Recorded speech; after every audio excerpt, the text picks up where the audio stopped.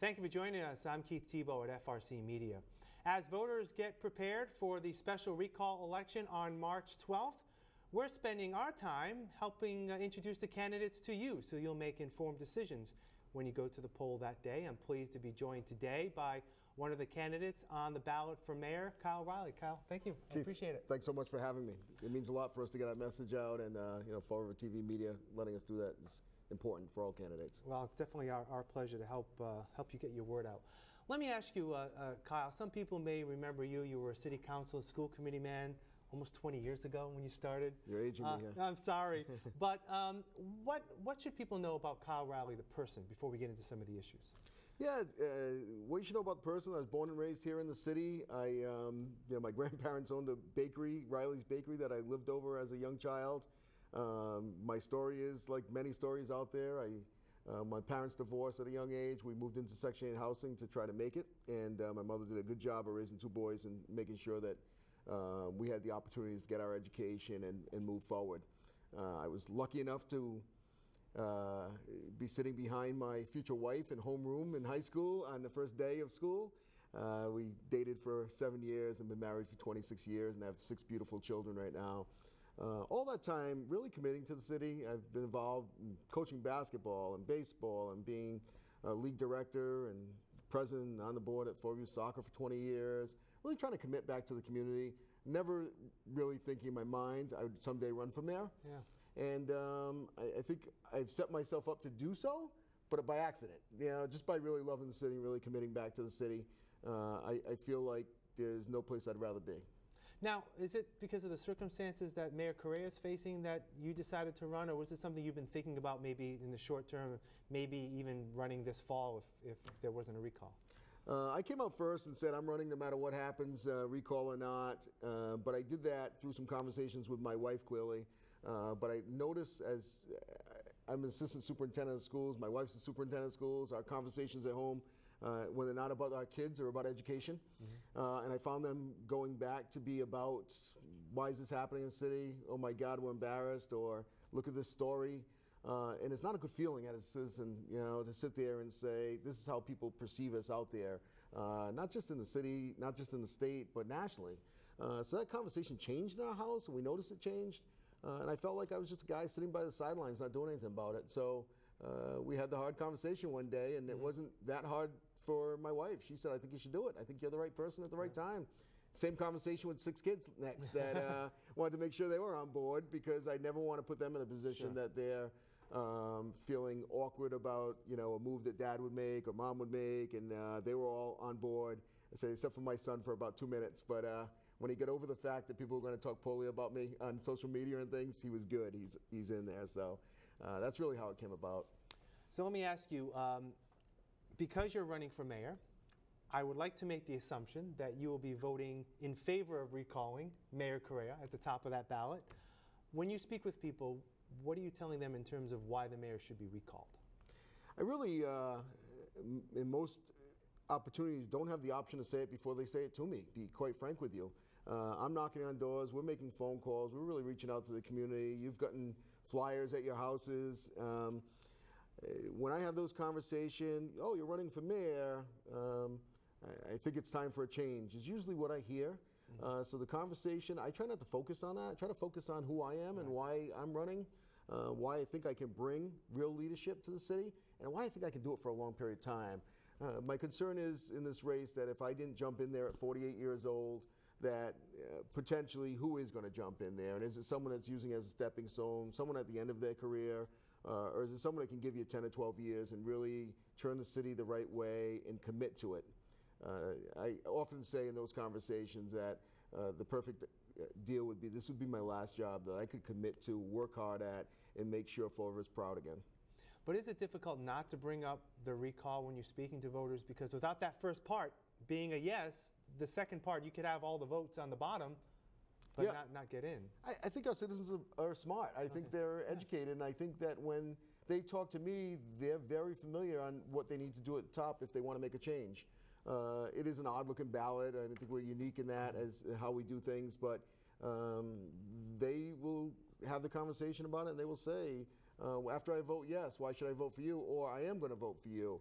I felt the momentum turn over the last few weeks that gaining support, that when we're collecting data on who you're out there voting for, who's, we're definitely with you, we're kind of with you, we're trying to figure it out, that piece is really growing for me, and I'm excited about that opportunity. All right, let's get into now why people should vote for Kyle Rowley. As we're recording this, a couple of weeks prior to this recording, the mayor announced that he was canceling the contract with Waste Zero and ending the Purple Bag Pay-As-You-Throw program. What are your thoughts about the mayor's decision? Are you considering maybe returning Pay-As-You-Throw if you would be elected mayor? What's your thoughts, I guess, on the mayor's decision and trash disposal going forward? Let me start by saying my decisions won't be made a month prior to an election cycle. That's not how I do business. Maybe it is coincidence that we're coming out with all these announcements over the last couple of weeks, but I don't think so. For me, it's more so that the people have spoken. They're not interested in the Purple Pay-As-You-Throw program or buying purple bags or having difficulties buying purple bags. It's deeper than that, because when I speak to people, they don't want to buy the purple bags, but they also couldn't find them. The neighbors weren't complying while they were complying. It was a struggle throughout. I think it was laid out the wrong way, and I think it's closing down the wrong way. So I think there's other options out there that we have to investigate. I'm someone who definitely does my homework, does research, but assesses the situation when I get there. I spent a career doing that with personnel, with program development, that you really have to be in the spot talking to the people who are in charge of the program, people on the street, and people from different companies that have alternatives and ways to pick up our trash without it being a burden on the taxpayer. And that's the real trick at the end. There's only one sum of money in the city. If you're taking this money, no longer taking that money here, is it going to cost you somewhere else? It has been a little bit of a shell game for the last couple years now. We did our exercise in my campaign headquarters to ask people that work for me on the campaign, all right, we're getting rid of these fees, but what's your tax bill? What was it like 3 years ago with your assessments and everything else? And what is it like now? And it was on average 30% higher. And none of the people working on my campaign are making 30% more. So it's 30% higher now than 3 years ago. 3 years ago. So that dovetails a little bit into your priorities in terms of financial stability for the city and making sure that people get the bang for their tax buck. How do you view, in some ways it's sort of tied to Pay-As-You-Throw, because as you know, people who had private trash haulers may be coming back. It may impact the amount of money we pay to dispose our services. There's talk about the transfer station. Sure. But in general, in terms of city finances, how would you gauge the likelihood of raising taxes on people? Well, I guess, what are your guidelines if you need to go to the public and say, listen, we need to raise taxes this year, be it 1%, 2%, 2.5%, whatever, up to the limit? What's your philosophy in terms of making those types of decisions? Well, again, back to assessment, right? So I think we need to assess all situations, see how they are. People in general don't mind paying a little bit more each year within the 2.5%.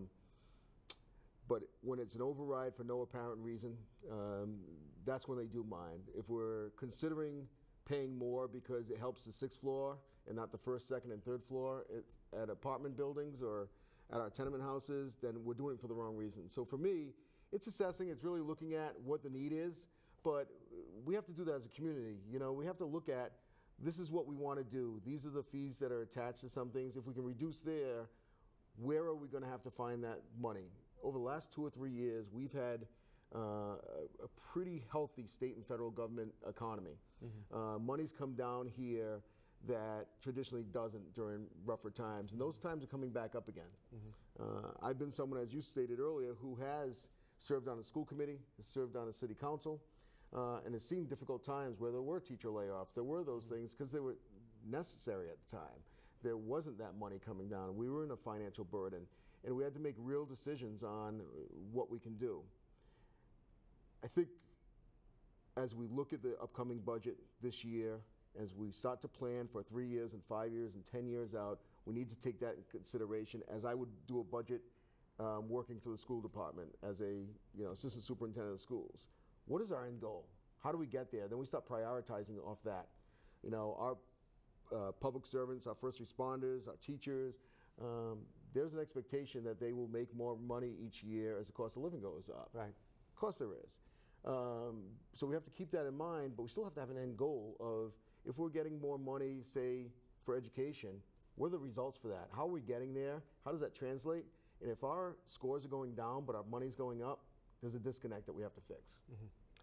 Let's get into some of the other topics. Public safety, of course, very important in the city.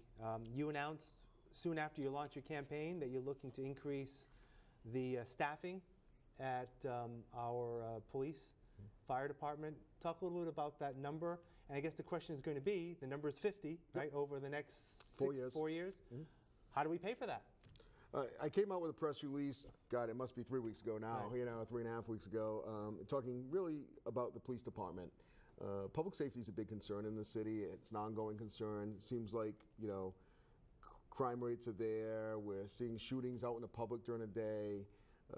We're addressing those by adding overtime in just certain spots of the city where if you were brought up where I was brought up, on Baker and Buffington Street and on Warren Street, when there was a shooting on Snell last week, there was no overtime down in that neighborhood. And there was no overtime when they're looking for the suspect on Tecumseh Street.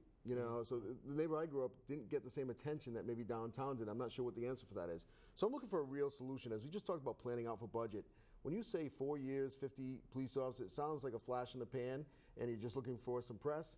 But really, there's some new monies coming in recreational marijuana use. I outlined that in my press release, the 3% from the state, 3% from the store owner, that I would dedicate that to a place where I think it belongs. I think when we're talking about a new business like recreational marijuana, what better for that to be used to increase public safety for anything that stems from that and from any other crime that goes in the city. So for me, I would make it a priority. If that money, which we don't know exactly what it's going to be, doesn't meet that criteria, then we have to prioritize in the budget to make sure that happens anyway, not just say, well, we can only get to 5 officers, not 50. Right. We need to prioritize. I think that's one of the main things. If you don't feel safe in the city that you live in, everything else starts to dwindle for you. Education, attainment, economic development, all those things fall off that public safety piece.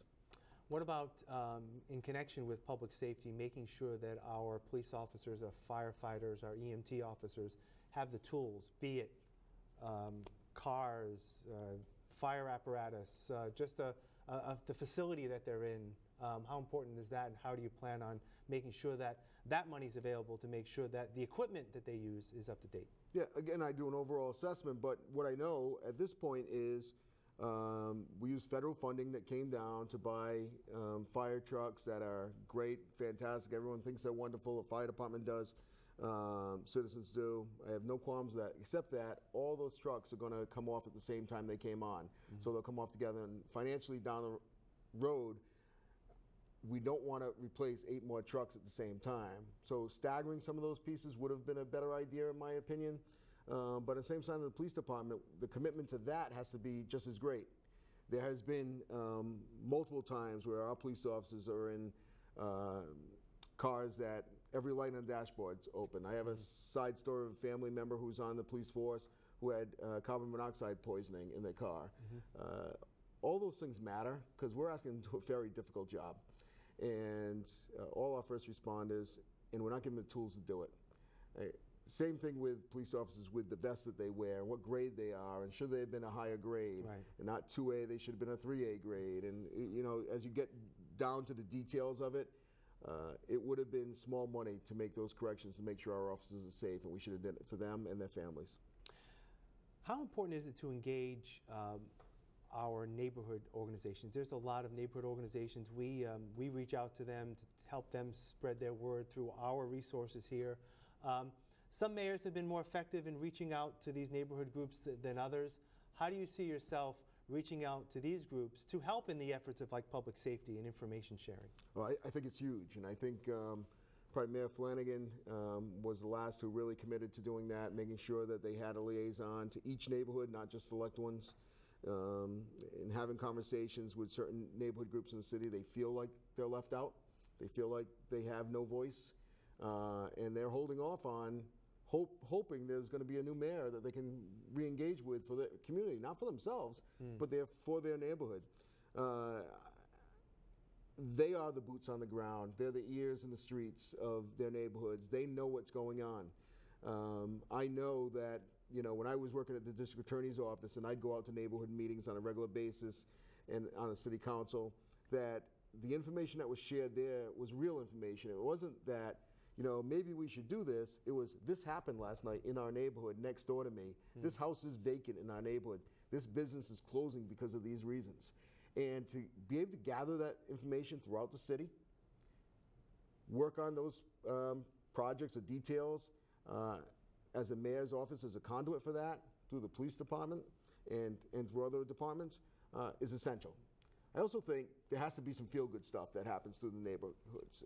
And so these neighborhood leaders want their neighborhoods to not only be safe and protected and important to everyone, but they also want to be able to engage with their neighbors and make sure that they're having fun in the city. There's something to that. There's something to still having a carnival and still having, you know, I remember, I don't know if you do, but I remember back at Pulaski Park 30 some odd years ago when I was a kid that I watched Jesus Christ Superstar in the middle of a park, where I would have never in my situation be able to do that or go to a play or had that opportunity. And get back to some of those things that matter, that are free for our citizens, that can enjoy the theater and enjoy, you know, music and do it in a way that's safe and productive.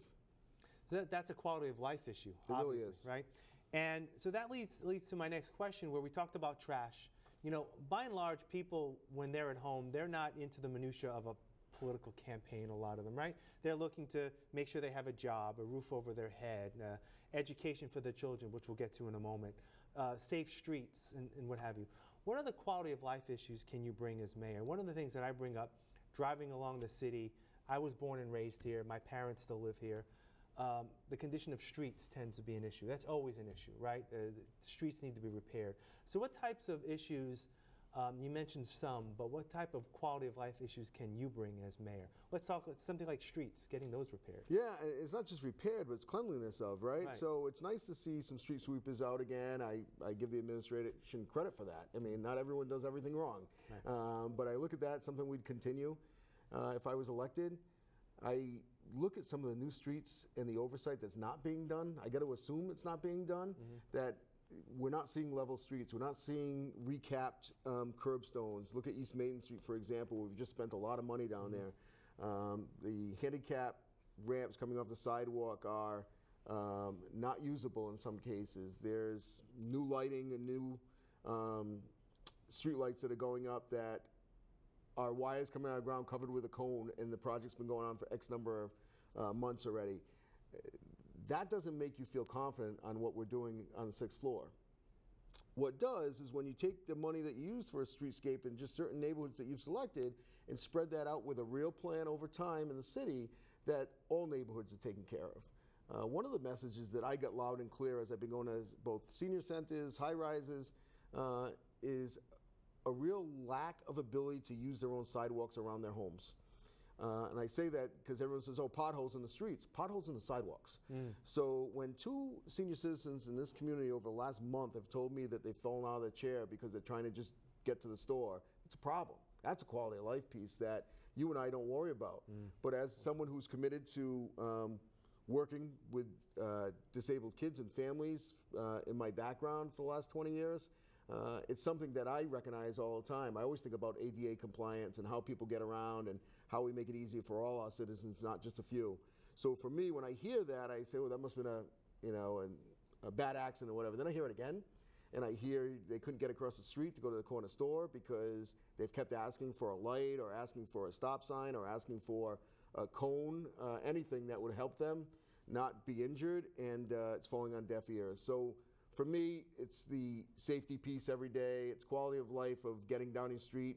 And when we do a project and ask our citizens to pay for a project through their taxes, it's done right. It's not dug up 3 times. It's not not finished. It's done.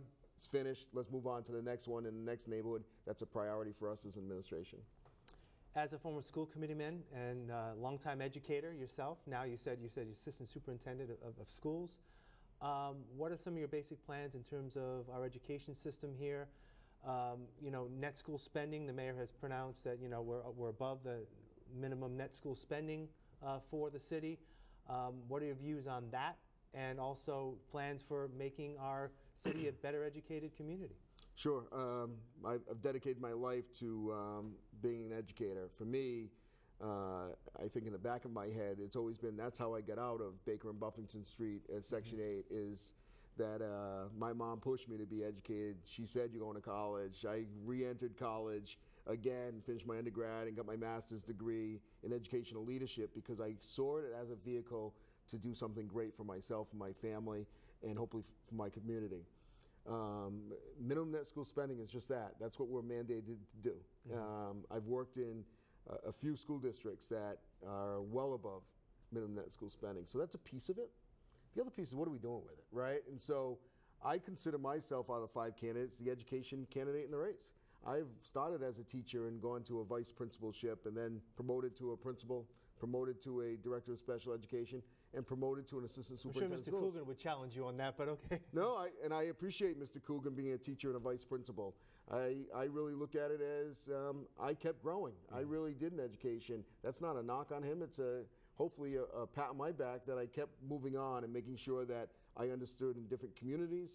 I understood in different school settings, both suburb and urban, what can get done, what's difficult at certain places that it's not difficult at others, and then how to make sure that money is used in a way that helps children. I have been in charge of budgets from, $40,000 to my own piece in Haverhill was $15 million. And there is no more fluctuating budget than a special education budget. You don't know who's driving in and taking up residence in the community the next day and what services they need. So I'm very used to working with a large budget, but also a moving budget. So for me, I feel like I would be the best candidate to be ex officio member of the school committee. In doing so, be able to work with good people like Mr. Coogan on the school committee and make sure that we're advancing kids and setting up programs that benefits our kids in our community. If our numbers are going up minimum net school spending and we're touting that as an achievement, but our scores are going down on MCAS, there's a disconnect we got to fix somewhere. Right. I want to make sure I get to some other topics. Sure. So I apologize if I'm interrupting you between now and the end of the program. Economic development, always a big issue here in Fall River. Jobs, getting people back to work. Mayor Correa's administration severed its ties with the former Fall River Office of Economic Development, now the BCEDC. What's your thoughts on jumpstarting economic development? Would you want to work again with the BCEDCC? What are your thoughts?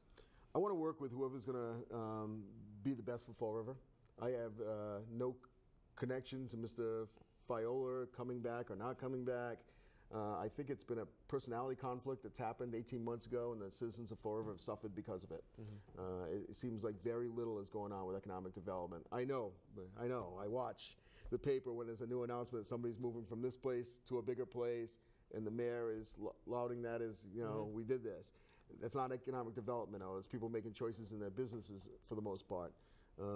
I think we have to be proactive, be aggressive in making sure that companies are coming here, staying here, paying a fine wage, and making sure the environment that people work in our city are up to standard. So for me, I think again, the third time I said assess, but I really do think we need to assess that situation on its merits, not on personalities, but on its merits. Who's going to help Fall River? How are we going to build a team either inside City Hall or use a consultant to best benefit the city? And until you're sitting there in that seat, anybody can say anything they want up to March 12th. Right. But until you're sitting there in that chair and look at the assessment of what's happening, what could happen, and beginning to talk to businesses yourself as a mayor, you don't really know the answer to that. So let me just make sure I'm clear about what you're saying here. The city right now is looking for an economic development director.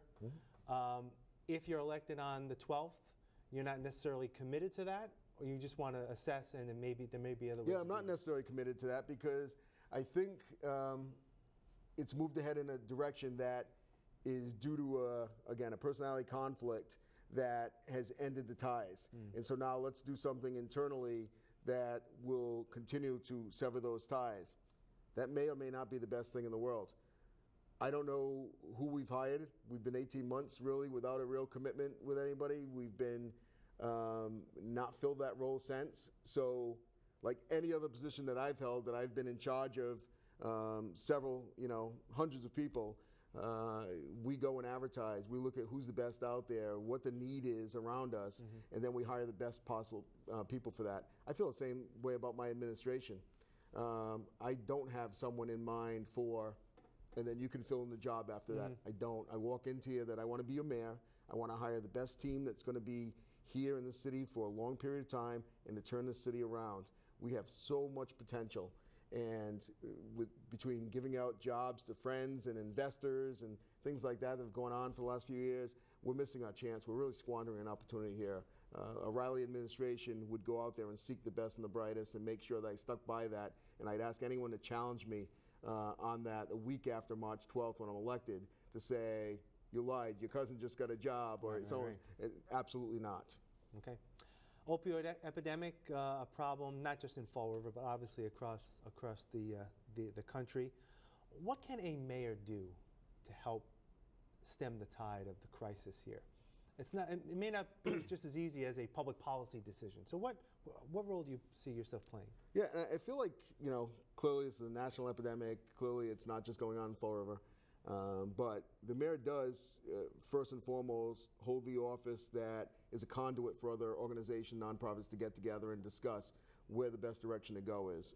I thought for a long time as a special ed director or principal in New Bedford, where I've worked with kids that either had addiction problems or families that have, that we weren't successful educating them until we resolved some of those pieces. And so worked with, in New Bedford, an organization called PACA that was, you know, like a lot of our agencies down here, that they would really give wraparound services to those children and to their families. And so I think as mayor, you'd look for your city to look at those wraparound services. I was thrilled to see that Joe Kennedy came down with a check for $3.8 million for STAR, but even more thrilled to see that it was going to be used for those kind of wraparound services, for psych services, for nurse practitioners, for counselors, and that you're getting to the heart of the problem. Also back to education, we need to continue to educate our children. Right. Make sure that we're sending the message clearly, like this is how you get to your goal.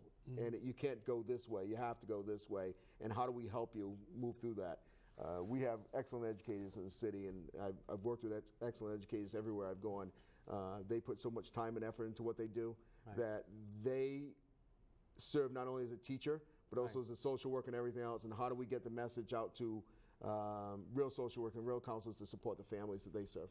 Are you in favor of the second STAR facility up on Weaver Street for more beds, recovery in Fall River? I'm not. I think we service the beds that we have right now. There are many places in our region that could service or host those beds and still service Fall River people. What happens is many of those cases that it's not even Fall Riverites who are getting those beds, and then they're comfortable and come back to the community that the beds are in. And so as we're not dealing with our own issues, now we're dealing with other communities' issues as well. It's not that I don't support people with addiction and make sure that they are serviced the way they should be, but I'd go back to, it's not about the bed, it's about the services that come after the bed. All right, final minute, how can people find out more information about the Kyle Riley campaign? Yeah, it's we have been as transparent and as honest as we can possibly be as a campaign.